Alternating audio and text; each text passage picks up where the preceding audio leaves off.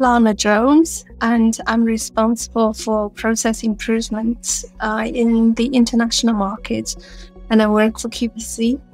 So for those of you who don't know QVC, QVC is part of Curate Retail Group, the largest player in video commerce.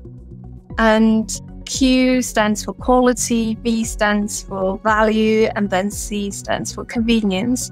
We offer a huge range of products, from items as small as lipsticks to items as big as Christmas trees. So if you haven't shopped with us, then please do give it a try.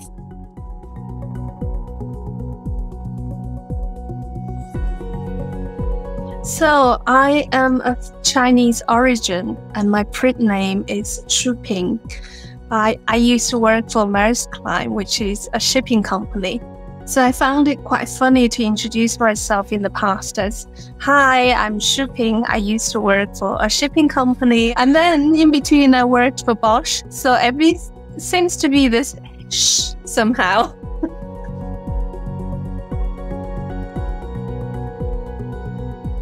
Back in 2009, when I worked for Maersk Line, I was seconded to work in Copenhagen for 3 months on a project, together with the other project team members. It was the first time I experienced Lean Six Sigma methodology. It was looking at the inland storage, demurrage, and detention costs, so from a global perspective.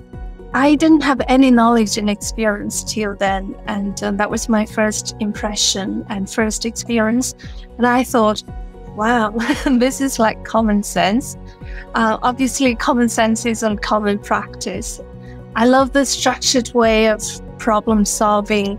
The tools that are there to help us answer specific questions, and it develops our thinking through the process. So I instantly fell in love with the method and the methodology itself.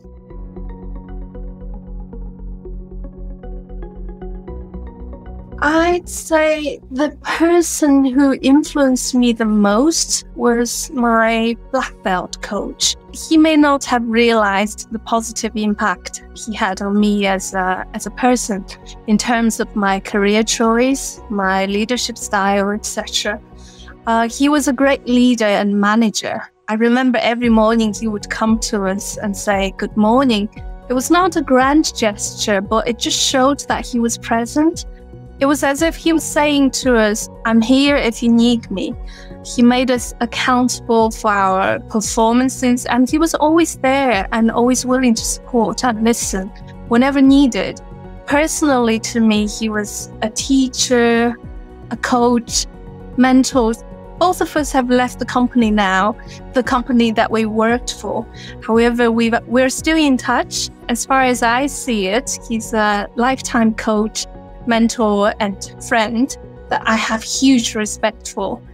This definitely shaped my leadership style, just like, he made a difference to me, and I hope to make a positive difference to those around me.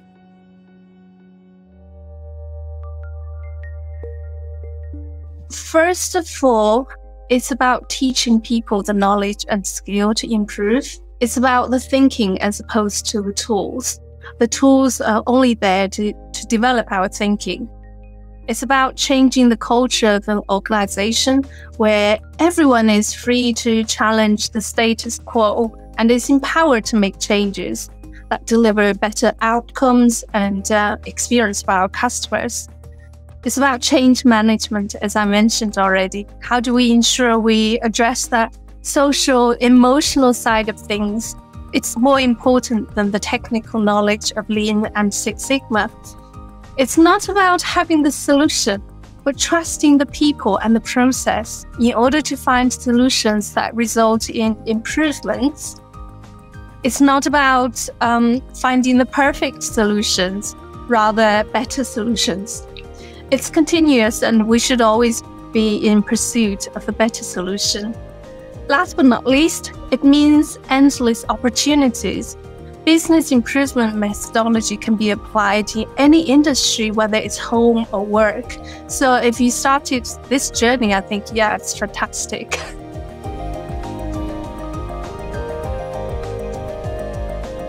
Over the years, I've seen lots of examples where continuous improvement made a huge impact to the organizations that delivered better service to the customers, reduced costs, increased capacity, improved quality, safety, better team member experience, just general better customer experience.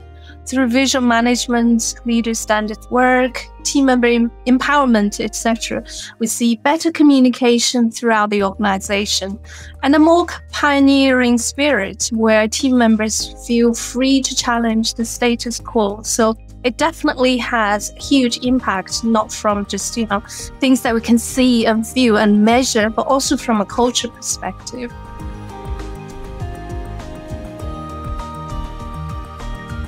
I look for good visual management. For example, 5S, to assess the health of the organization. It's like performance at a glance. Does everything have a place, and are they in their place? How are things flowing? Do I see a lot of inventory built up?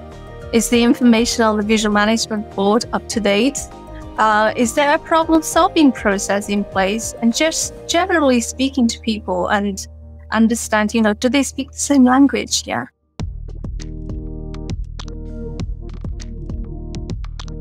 So what I would like to see in our leaders, they're not just sitting behind the computers and working on reports and presentations, and most of their time should be spent on the shop floor or in Gemba. And this is where we can truly understand and get a gauge of what kind of continuous improvement culture the site has, and also, do they have a different tiered problem-solving approach and then communication? So how do they communicate the performance from the previous day and throughout the chain to, what are the priorities on the day, and what kind of problem-solving process is in place, and how do they continuously improve?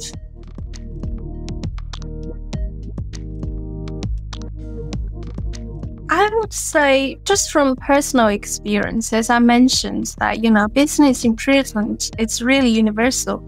You can apply it everywhere, whether it's home environment or work environment, in logistics, retail, in any industry. I would say that, this is something, it equips you with the competency, and it's transferable, whatever you do. So just stay curious and don't stop learning. The more you learn, the more you realize you don't know. Be reflective. Reflect regularly on what went well and what are the unpleasant surprises, and learn from your experience and build upon them. Business improvement will continuously make you to be a reflective thinker. Also, there are some advice that I think I'd like to share with those who are at the start of their career in terms of business improvements. Find someone who inspires you. Maybe that person can be your teacher, coach, mentor, who will be a huge asset in your development. And also, it's easy to get excited when you start to build your first statistical model. However, remember not to fall in love with your model, because as my coach once reminded me, that all models are wrong and some are more useful. I remember, especially somebody at the start of their business improvement journey, and they tend to get excited about those things. And business improvement is all about change. How you influence others through the change journey is critical to success. And always remember the audience. Use language that they understand and present information which can connect with the audience. Yeah, just have fun. I think business improvement is such a fun career choice. I've had so much fun throughout my career, and I'm still on this journey. I will definitely continue this journey. You never get bored.